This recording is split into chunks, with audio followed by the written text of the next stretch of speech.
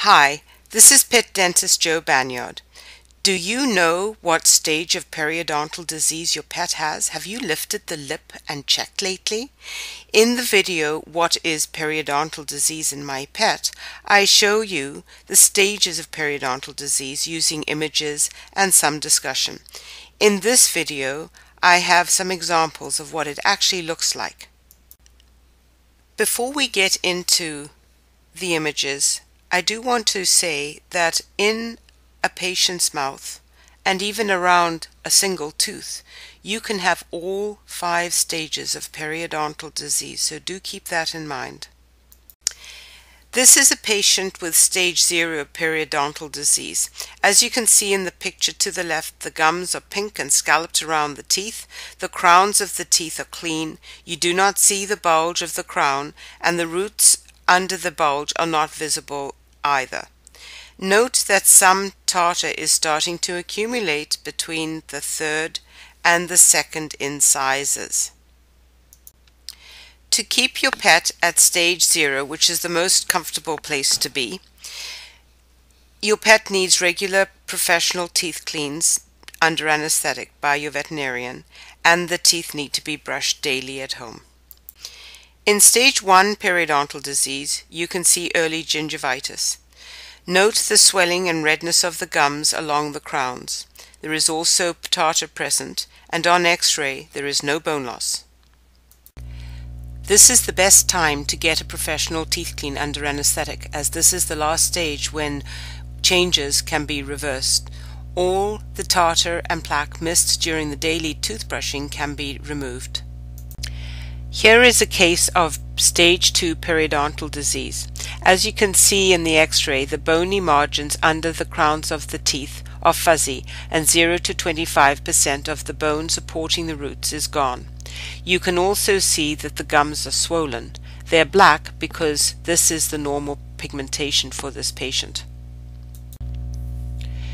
It's important to remember when you're looking at your dog's teeth that not all dogs look like these pictures. Some of them look way worse, and some of them look like there's nothing going on at all. To avoid further loss of bone support, this patient needs a professional teeth clean as soon as possible. Periodontal disease is progressive and follows a waxing-waning course, when sometimes it is actually destructive and other times it is quiet. Once this bone is gone, it does not come back. It's gone for good. In stage 3 periodontal disease, there is 25 to 50% bone loss. In this patient, there is an example of vertical bone loss. You can see this at the yellow letter A. This is painful and it's progressive. However, you cannot see it in the picture to the left. You can only see it on the X-ray. Do you see that? Treatment for stage 3 periodontal disease is extraction or advanced procedures. If the tooth is extracted, the problem will not return, but the tooth is lost and does not grow back. If the tooth is treated with advanced procedures by a veterinary dentist or specialist, and the pet's owner is committed to regular home care, teeth affected by stage 3 periodontal disease can sometimes be saved. In this case that we're talking about in the example above, the bone loss can be repaired using guided tissue regeneration or bone augmentation. And as said, this needs to be done by somebody trained in this procedure. This is a case of stage 4 periodontal disease. This dog has had this for a very long time, and 50% or more bone has been lost as a result of a long battle with infection deep in the tissues surrounding the teeth. As you look at the picture of the mouth on the left-hand side, can you see the bone or the roots of the teeth? Now look at the X-rays to the right. The bone should be where the red line is, but it is actually at the yellow line in this patient. So without X-rays, no one could ever tell where that bone level is. And remember, each tooth is a little bit different.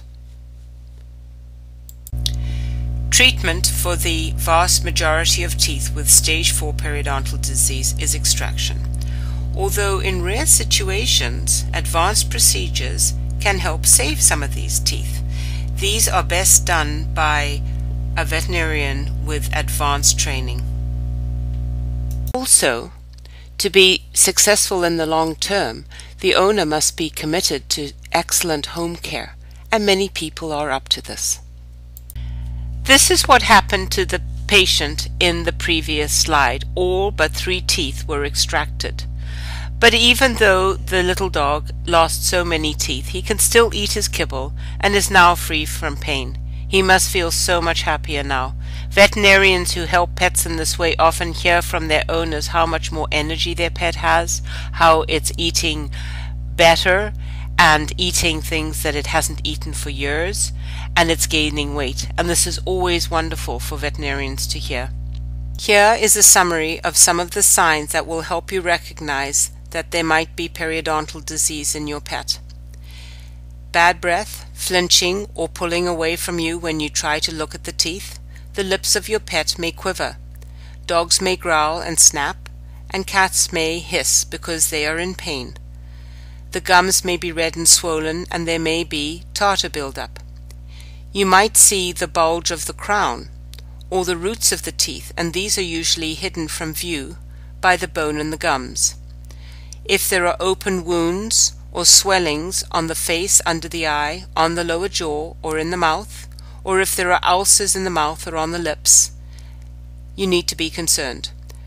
If your pet is rubbing its face on the carpets and furniture such as the sofa, if it's sleeping a lot, has decreased activity, drooling, poor appetite, is dropping its food and hard treats, then you need to take your pet in to see your veterinarian. Remember that you should not be able to see bone or the roots of the teeth. Periodontal disease is a radiographic diagnosis. Don't let anyone tell you otherwise. Without x-rays, everyone is guessing about what is really happening in your pet's mouth.